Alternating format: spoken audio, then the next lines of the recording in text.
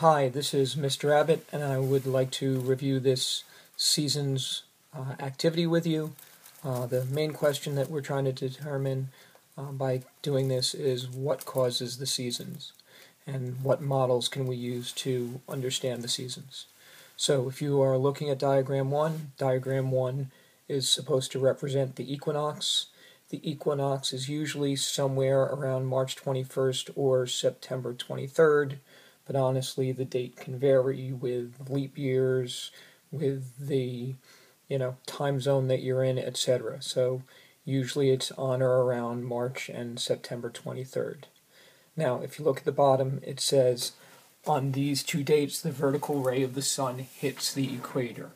Okay, on the right hand side, you see they have the vertical ray of the sun, which means that the sun's rays are coming from this side of the diagram. That half of the earth will be illuminated and the other side will be in darkness. The position of the sun's rays determines the start and the end of each season. So when the vertical ray of the sun strikes the equator, that means it's either March 21st or September 23rd. It's the equinox.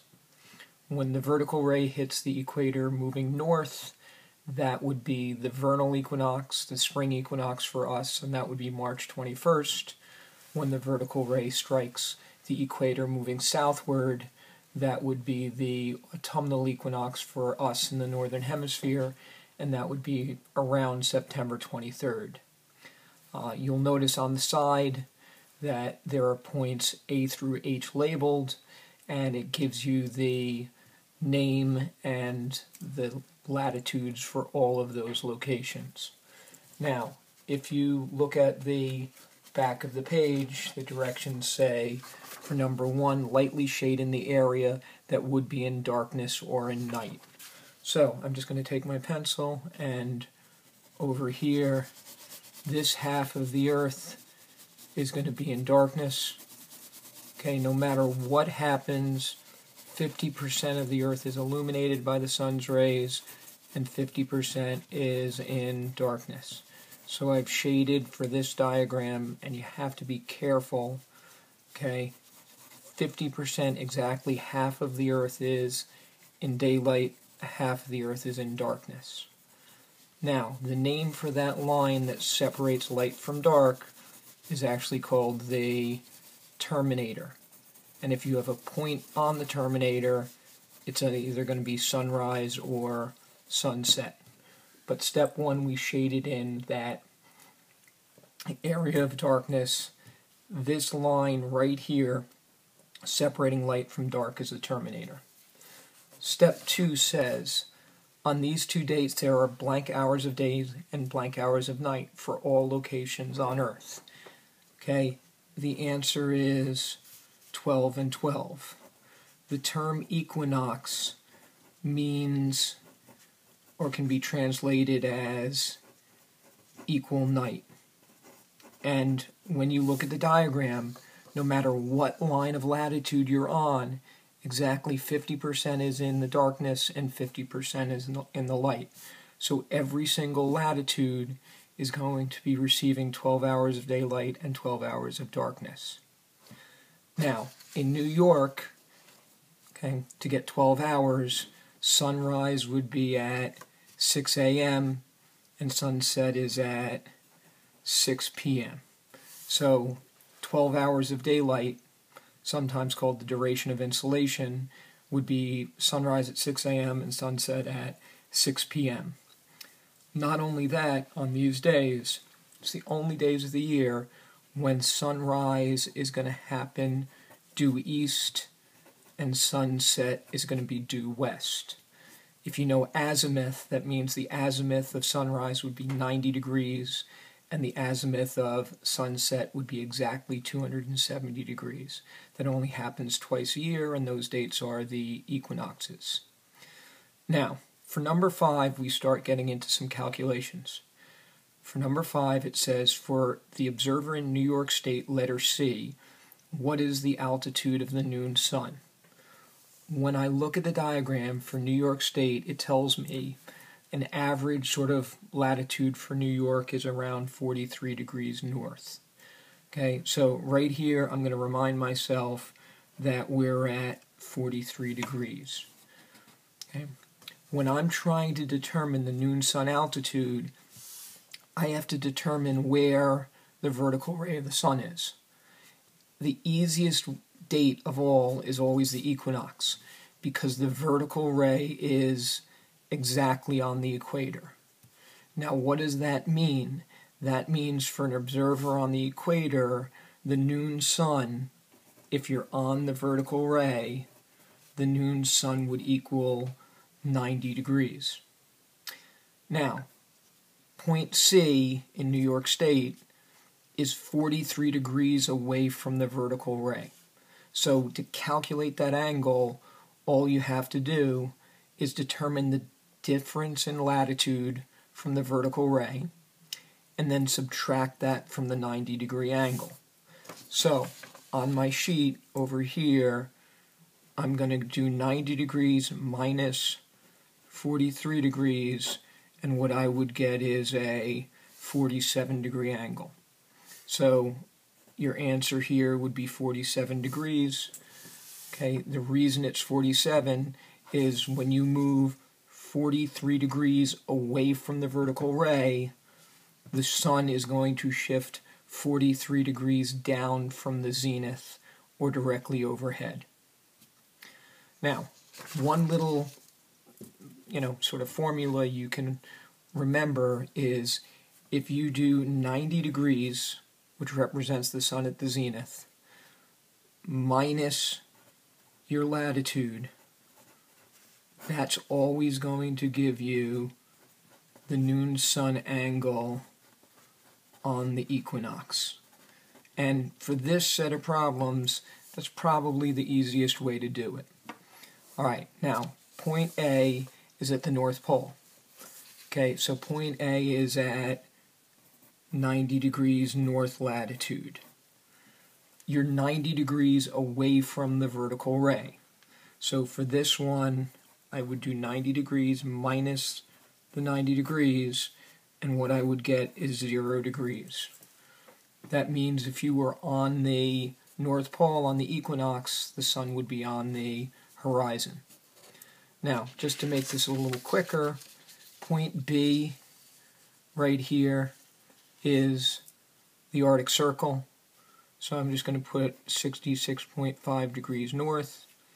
Point C, we already did the calculation, but point C is at 43 degrees north, and we got the noon sun angle as 47 degrees. Point D is going to be 23.5 degrees north. Okay, that's the Tropic of Cancer. Point E is the equator. Now, obviously, you're on the vertical ray, so you're going to have a 90-degree angle for the equinox at the equator. Sliding over, point F is 23.5 degrees south. That's the Tropic of Capricorn. G is the Antarctic Circle, which would be 66.5 degrees south. And H is the South Pole, which is 90 degrees south. Now, when you're doing these calculations, you're going to wind up getting the exact same angle because the vertical ray is going to be on the equator.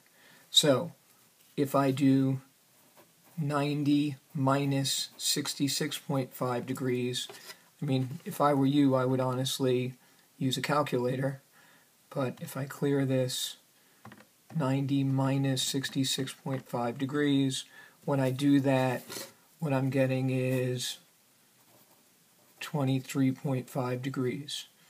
Okay, so for both the Arctic Circle at 66.5 degrees north and the Antarctic Circle, which is at 66.5 degrees south, you're going to get the exact same angle.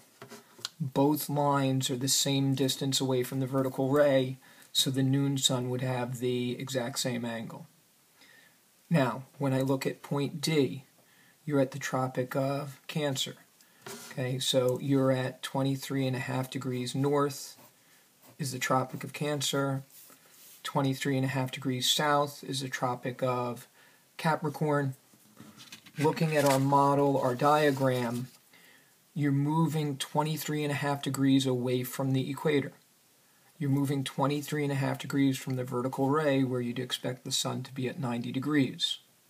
That means that the noon sun position shifts 23.5 degrees down from the zenith or from directly overhead. So if I'm doing that calculation for points D and F, which are both on the tropics, if I want to look at the math, I would do 90 degrees minus 23.5. Once again, I think you guys are better using a calculator, but if I do this 90 minus 23.5, and I get 66.5 degrees.